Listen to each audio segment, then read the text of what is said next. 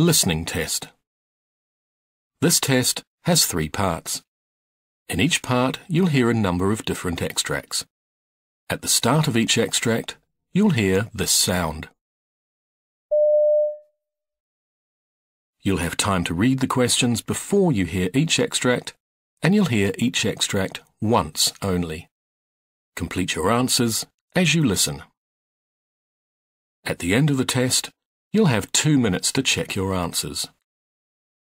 Part A. In this part of the test, you'll hear 2 different extracts. In each extract, a health professional is talking to a patient. For questions 1 to 24, complete the notes with information you hear. Now look at the notes for extract 1.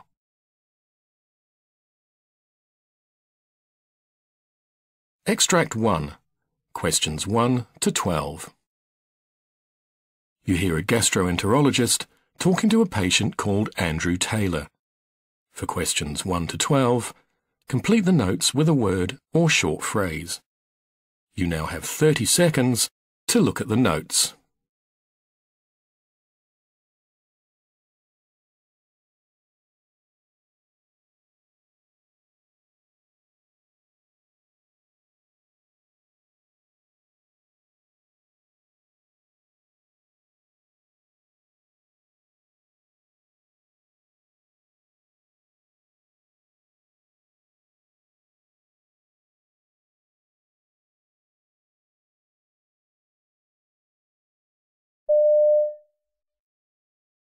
Good morning, Mr. Taylor.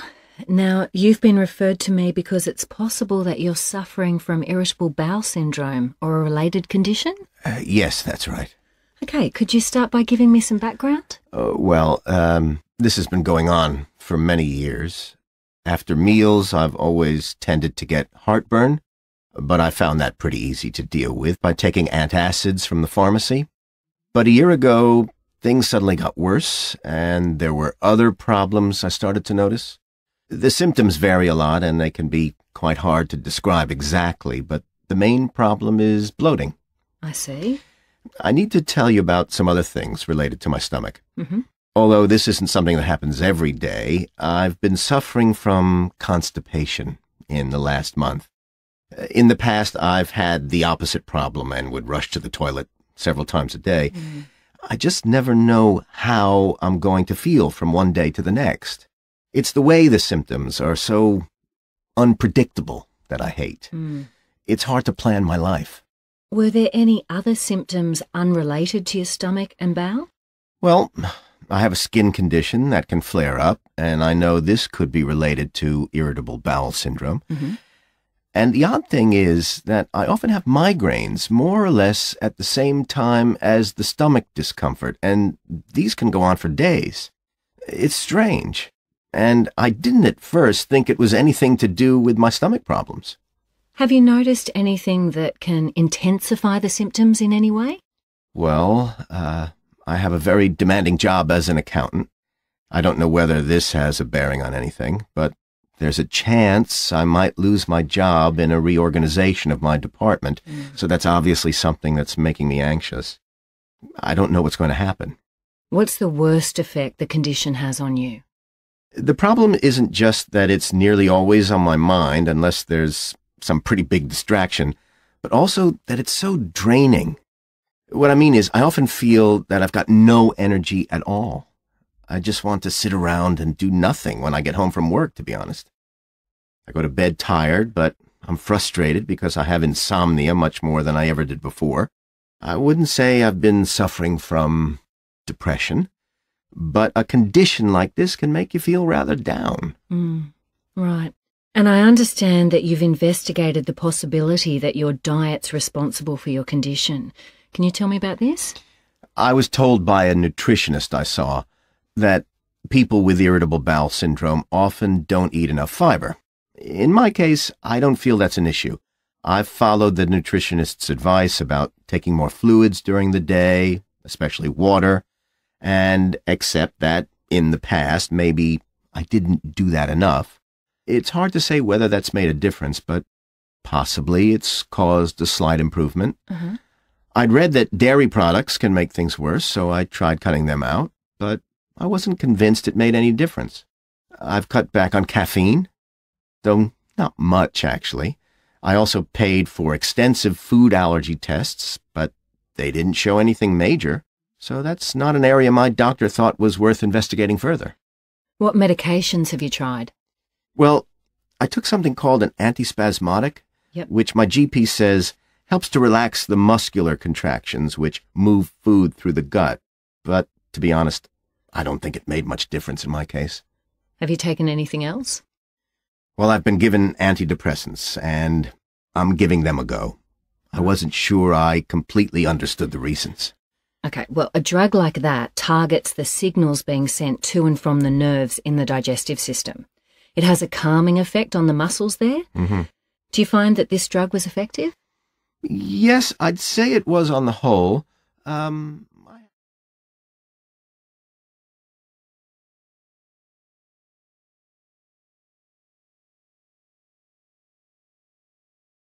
Extract 2. Questions 13 to 24.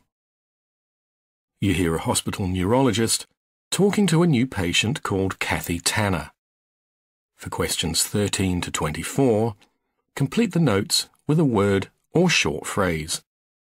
You now have 30 seconds to look at the notes.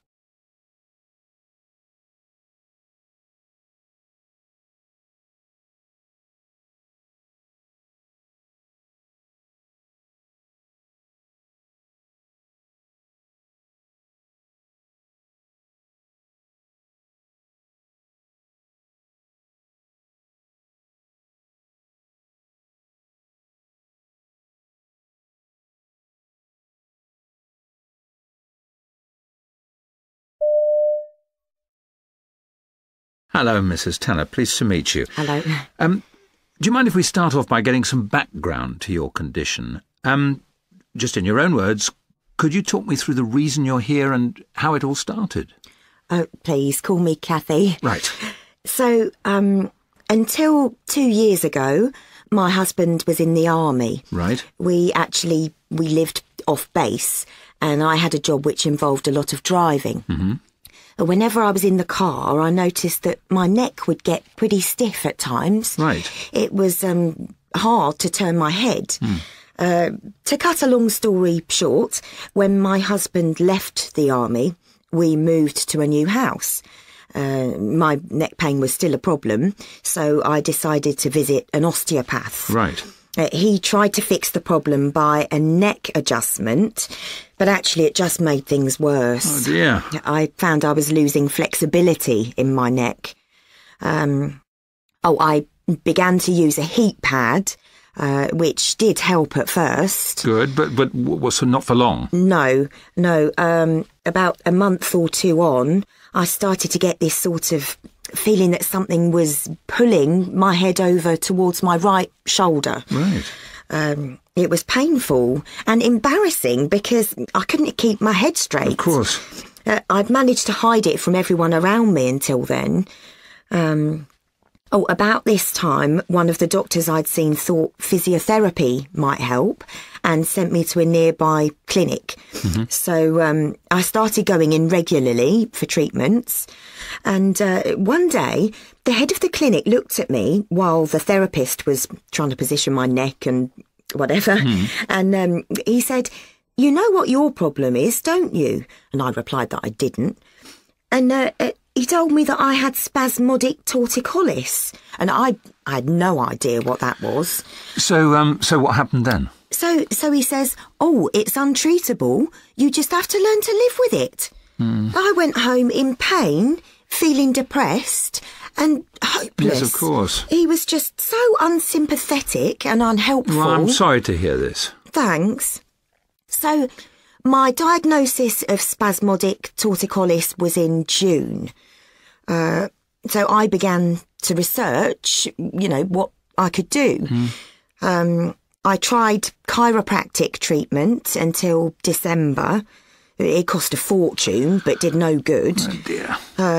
The pulling and pain continued to increase. I saw a couple of neurologists and I was put on a drug called baclofen, but it really didn't make any difference. Yes, that wouldn't do much for your condition. Oh, right.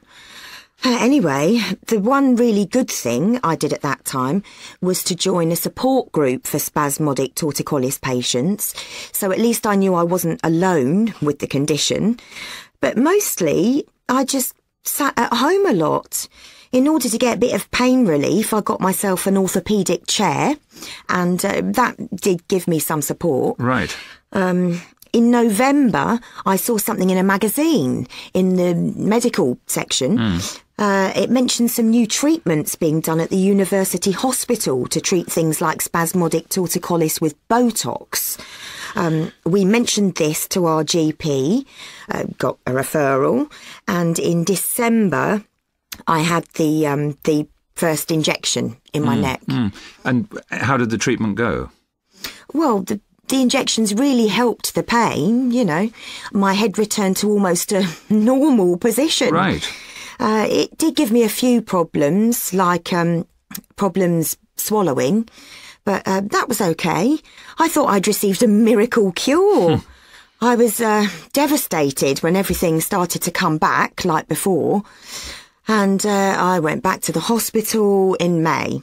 At this time, the results weren't quite as good, even though they'd upped the dosages.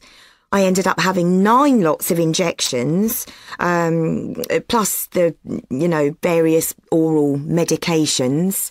So I can't remember what they were. No, it doesn't matter. But nothing really made much difference. I just got more and more confused, and loss of memory became a problem too. Just for pain relief, they ended up giving me a pump so I could give myself morphine. Finally, I saw something in my ST support group's magazine about a relatively new type of surgery being done by a local neurologist, and that would be you. So, here I am. And we will do our best to help you. Now, just a few more questions.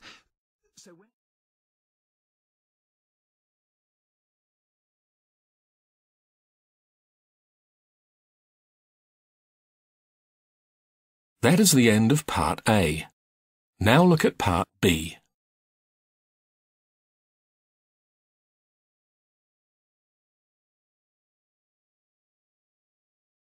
Part B. In this part of the test, you'll hear 6 different extracts. In each extract, you'll hear people talking in a different healthcare setting. For questions 25 to 30, choose the answer A, B, or C, which fits best according to what you hear. You'll have time to read each question before you listen. Complete your answers as you listen. Now look at question 25. You hear an optometrist talking to a patient who's trying contact lenses for the first time. Now read the question.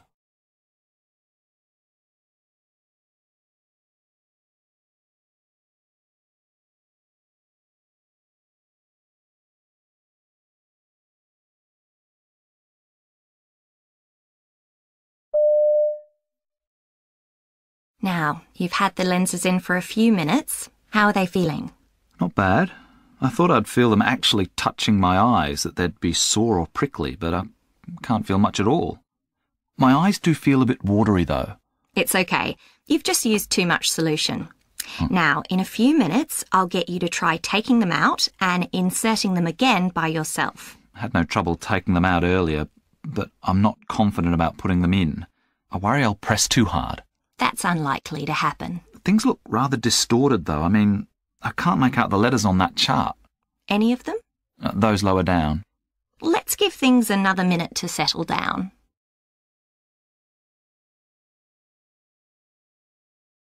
Question 26. You hear a nurse asking a colleague for help with a patient. Now read the question.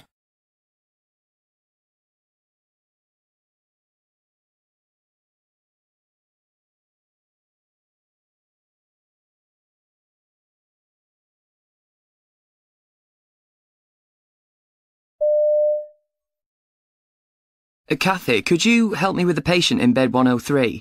The woman who had surgery 2 days ago. Oh, yes, she's due for discharge today, isn't she? Does her pain relief need topping up again? I thought she wasn't very comfortable this morning. Oh, she's on a reasonably low dose, but she's coping. She needs her chest drains removing, though, and she's got herself into a bit of a state. Ah, well, that's a two-person job anyway, so I'll come with you. Has the consultant seen her? I know there was some concern yesterday about her condition and the level of the fluids draining into the bags. Oh, he's cleared her for removal of them today, but I think some reassurance might be needed first. Right. I might just check her analgesia and give her more before we go ahead. OK.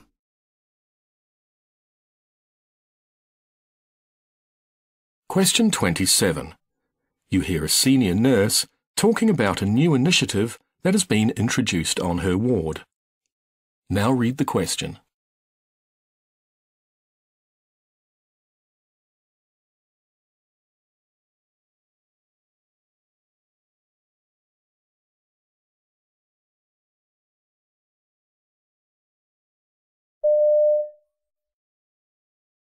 One of our key priorities is improving communications between staff, patients and patients' families.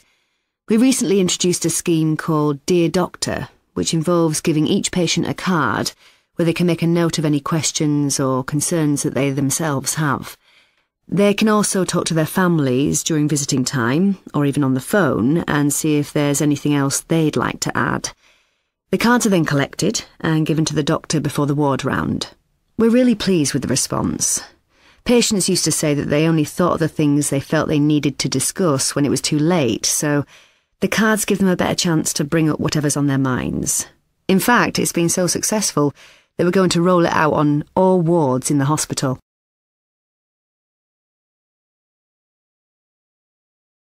Question 28. You hear two radiologists talking about the type of scan to be given to a patient. Now read the question.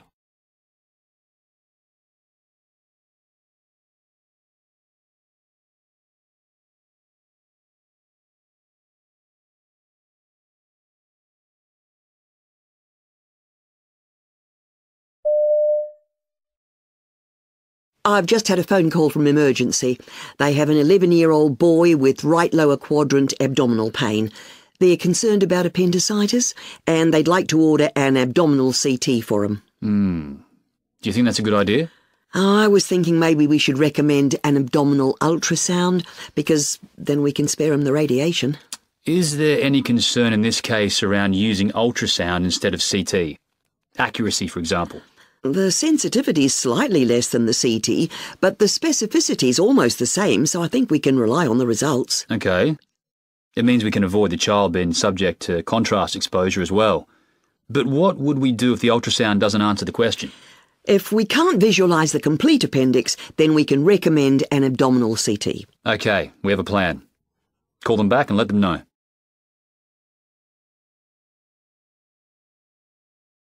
Question 29. You hear part of a surgical team's briefing. Now read the question.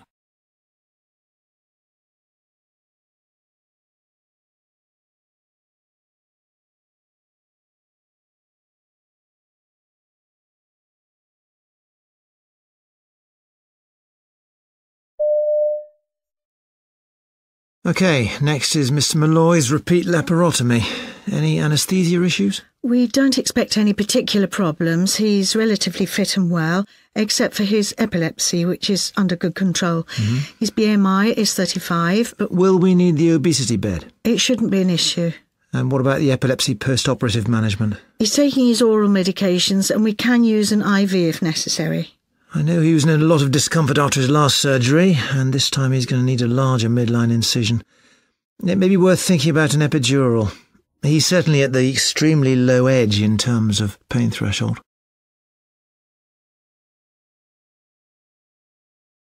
Question 30. You hear a senior research associate talking about a proposal to introduce interprofessional primary healthcare teams. Now read the question.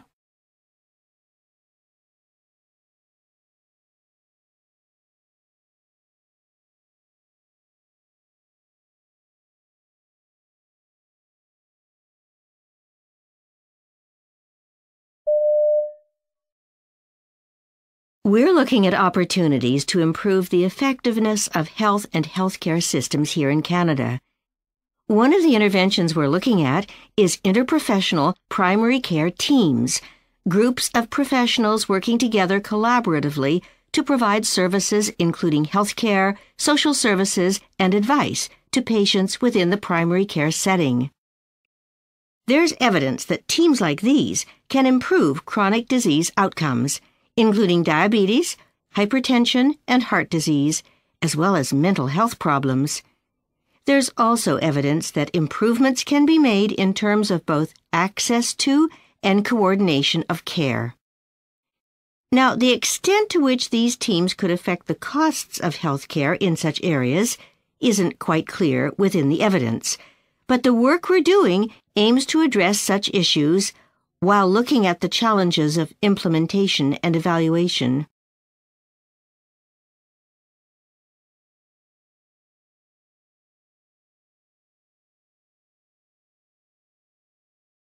That is the end of Part B. Now look at Part C. Part C. In this part of the test, you'll hear 2 different extracts. In each extract, you'll hear health professionals talking about aspects of their work.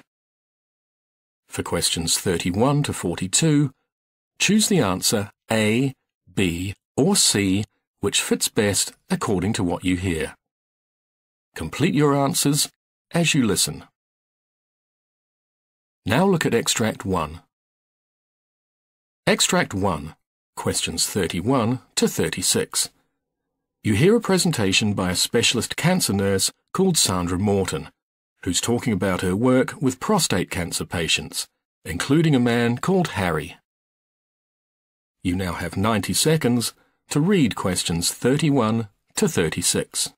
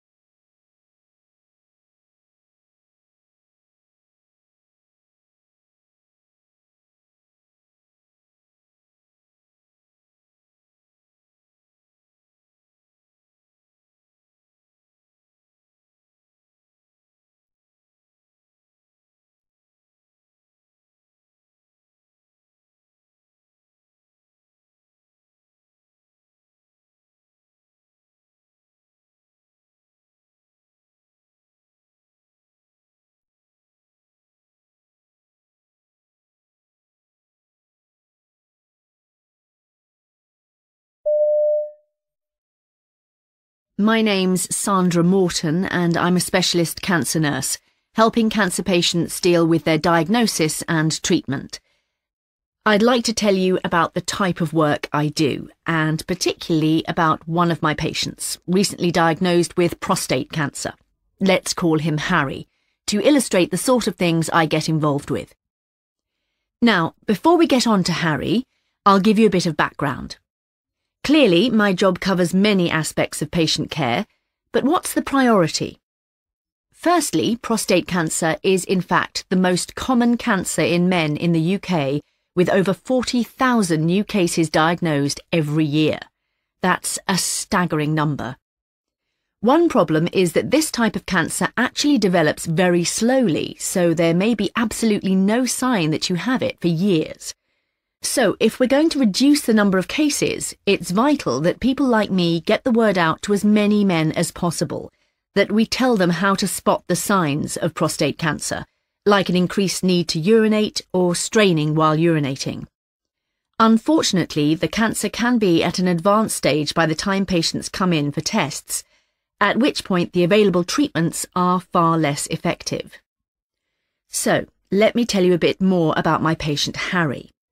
Like many middle-aged men, Harry was offered a routine health check at his local doctor's surgery. As far as he was concerned, he had no particular health problems or obvious symptoms at the time, and so he almost ignored the invitation. But he'd promised his family he'd look after himself. His wife had died of ovarian cancer some years before, so he felt obliged to go. It was during his appointment that, based on a few symptoms he mentioned, Harry's doctor decided that he'd need further investigation for prostate cancer and referred him to a specialist clinic at the hospital. Harry's trip to the clinic started with a routine blood test, which initially showed a slightly low haemoglobin level. A further test then revealed that his PSA, the prostate-specific antigen, was high at 20. He then saw a urology consultant who conducted a digital rectal examination and biopsy, a procedure that I always try to explain to patients may be uncomfortable but is entirely necessary. In fact, though, Harry said the 3-week interval between having a biopsy taken and hearing the outcome was far more of an ordeal. Harry told me that when he went to see the consultant to get his results, he immediately sensed he was in trouble.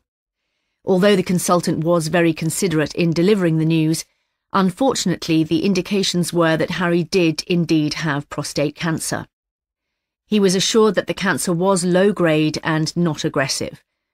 Harry had suspected the worst, and though he'd tried to prepare himself for it by doing some online research, finally hearing that confirmation was still a shock.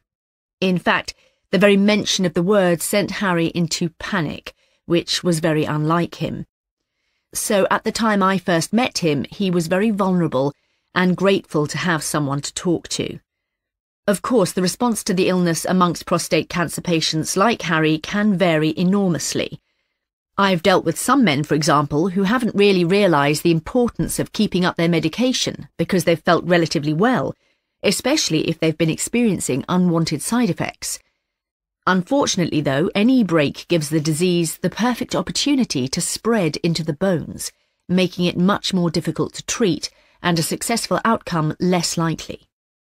And some treatments do cause some unfortunate effects, such as erectile dysfunction, which some men really feel uncomfortable discussing, because it's a sensitive issue.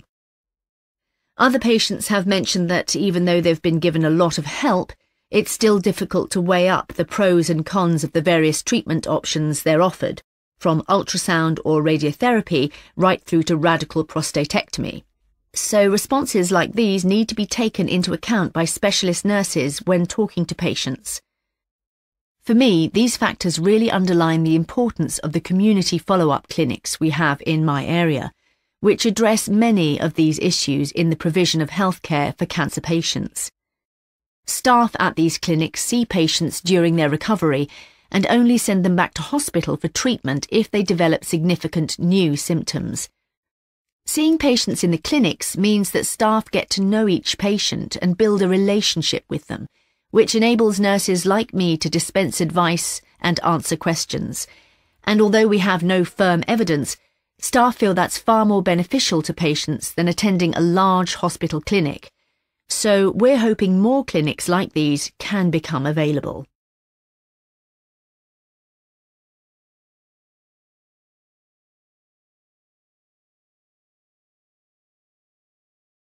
Now look at Extract 2.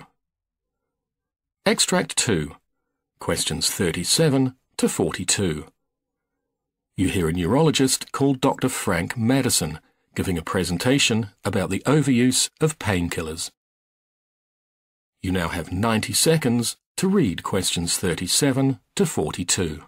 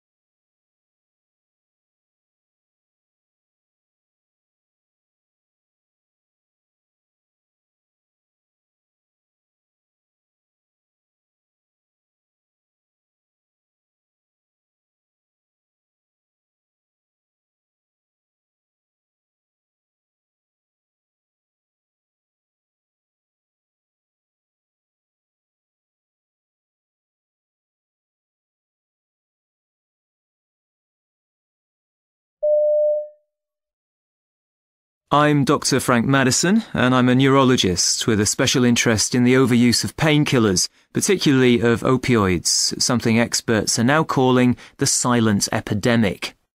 Now, we've all seen the stereotypical images of addicts hooked on recreational drugs, but addiction to painkillers like opioids has a much less familiar public face. From what I've seen, one reason for this is that the range of people affected makes them less easy to pigeonhole. I mean, there's no typical age, social class, and so on. And of course, most people seeking help for opioid overuse were initially prescribed the medication by their own doctors for pain relief. This highlights a major part of the problem. Physicians often pay little attention to the possible risk of addiction. They need to look carefully at patients' personal histories and assess the risk, considering things like depression and anxiety disorders, before prescribing opioids. In recent years, there's been a dramatic increase in opioid prescriptions. I see a pattern not just of GPs over-prescribing, but of GPs inappropriately prescribing. Sure, people want their pain relieved immediately, that's understandable, but proper pain management requires lengthy face-to-face input, which time pressures don't allow, so easier alternatives have become the default option. What's more, although opioids can provide effective relief in the short term, they shouldn't be the automatic first-line therapy. Many alternatives do exist, and they're no more costly. People generally think of pain as a direct symptom of a problem in the affected area. But pain is an extremely complex subject, and it's one that used to be underrepresented in medical education. Thankfully, that's no longer the case, and doctors now realize that when a patient complains of acute back pain, that pain may not be due to a clear and treatable disease, but that such pain often presents in people with other medical problems, and these need investigation. Although there are distinct types of physical pain, all too often, I see sufferers lumped together in one category, which means that unfortunately, not all treatments are going to work equally well. For example, we first need to know, is the pain caused by inflammation as opposed to nerve damage? Establishing this makes initial mistreatment far less likely, meaning that treatment is more effective and the risks of long-term problems are reduced. But it's not just opioids we need to watch.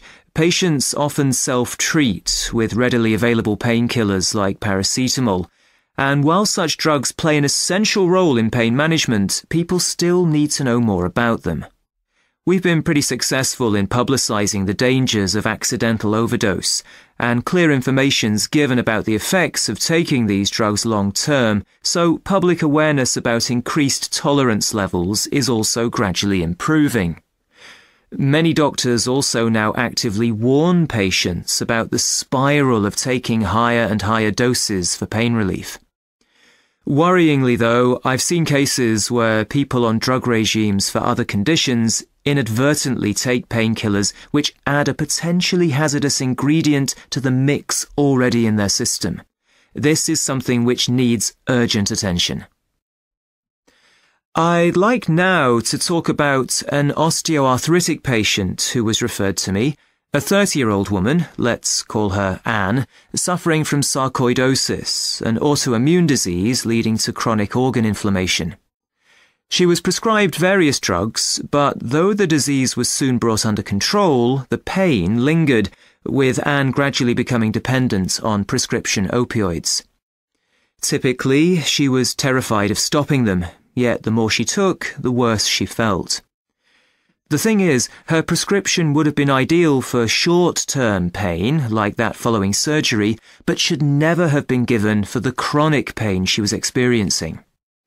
And we all know that living with medication dependency has devastating consequences, not only on social well-being, but also on ability to function professionally, as was the case for Anne. She eventually went on long-term sick leave, as often happens in such cases. Thankfully, Anne's now much better. Having recognised her dependence, and with the necessary support, tools and techniques, she's now off painkillers. The crucial thing is to prevent dependence in the first place. Anne's GP prescribed opioids in good faith, aiming at pain reduction, but failed to set an end date for these. He hadn't anticipated the possibility of eventual drug reliance, this being new territory to him. Anne couldn't hide the visible results of the quantities she was eventually taking, so her GP questioned her about intake. She reluctantly admitted supplementing her prescription from sources like friends and family, something her GP had suspected but hadn't investigated. Anne now realises that drugs weren't fixing her problem, and though withdrawal took several tough months, her determination to succeed has paid dividends.